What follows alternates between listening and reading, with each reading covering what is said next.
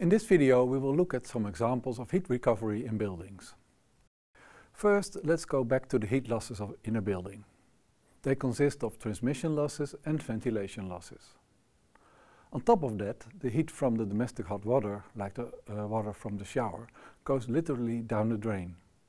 Isn't it possible to recover these heat losses? First, let's look at the transmission losses.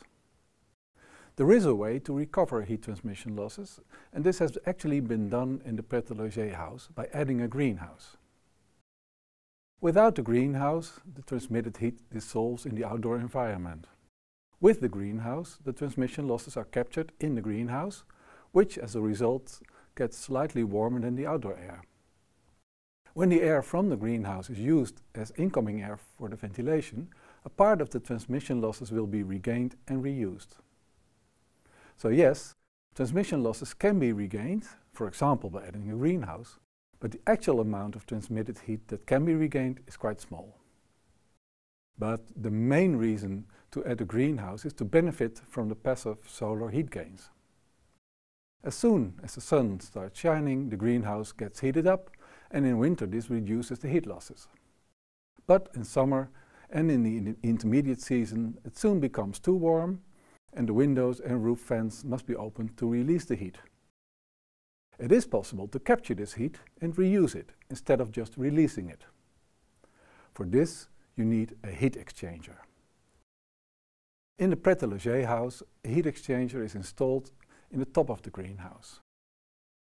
This heat exchanger takes the heat from the air, so it can also be called a heat collector.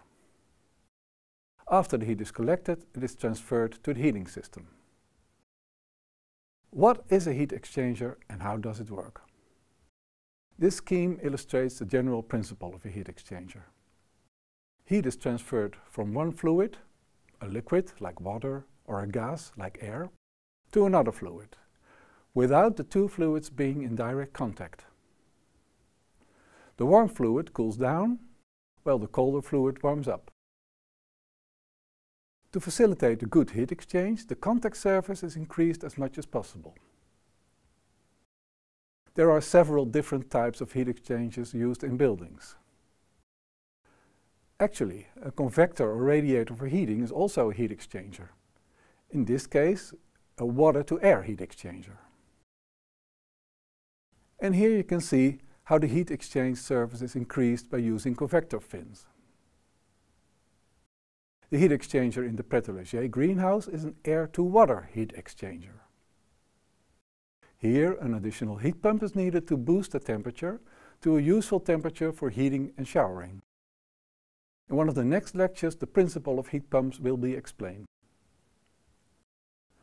Now let's look at the recovery of ventilation losses. It's fairly easy to recover the heat from the exhaust ventilation air when there is a mechanical ventilation system with both mechanical air inlet and outlet. As you can see here, in the Pret a Loger house, a mechanical ventilation box is installed. It has 4 connections. Fresh air coming in, warm waste air coming from the house, preheated fresh air supplied to the rooms, cool down waste air blown out. Inside this box is an air-to-air heat exchanger, where the cold incoming air is preheated by the warm exhaust air. The heat exchanger consists of parallel aluminum plates, creating dozens of small parallel air ducts, alternately for the incoming and outgoing airflow. The total heat exchange surface between the incoming and outgoing airflows is several square meters. This heat recovery unit with a counterflow heat exchanger has a heat exchange efficiency of more than 90%. So for example, when the outdoor temperature is 0 degrees and the indoor temperature 20 degrees, the heat exchanger will preheat the indoor air to 18 degrees and the exhaust air will be cooled down to 2 degrees. As a result, the ventilation heat losses will also be decreased by 90%. I'll now show you how waste heat from domestic hot water can be recovered. Normally, the heat that is contained in the wastewater, coming from the shower, the kitchen sink, the washing machine and the dishwasher, just gets lost in the sewer system.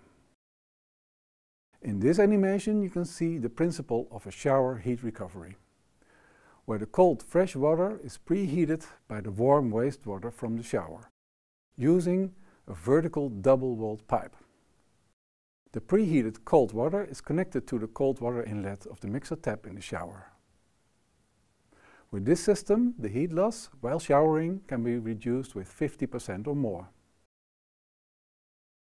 This shower heat recovery can be easily installed if the shower is on the first floor.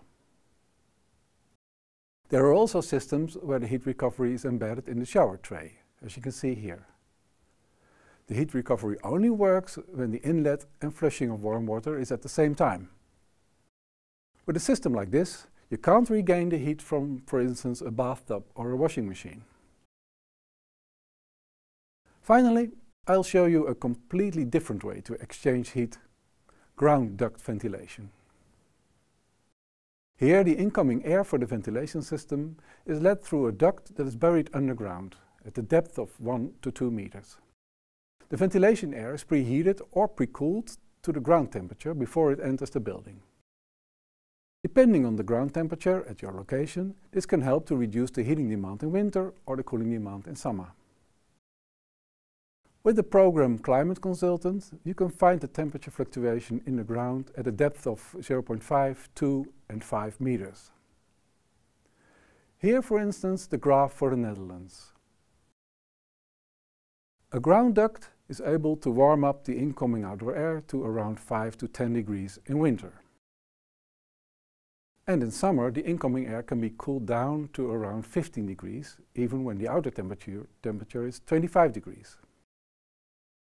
And here you can see an example of a project for a school, where several parallel ground ducts with a total length of more than 100 meters are buried at a depth of 2 meters. It's obvious that this ground duct technology is not feasible everywhere. First, the underground must be suitable to bury the ducts, and there must be enough space to provide enough length for the ducts. Furthermore, the climate must be suitable.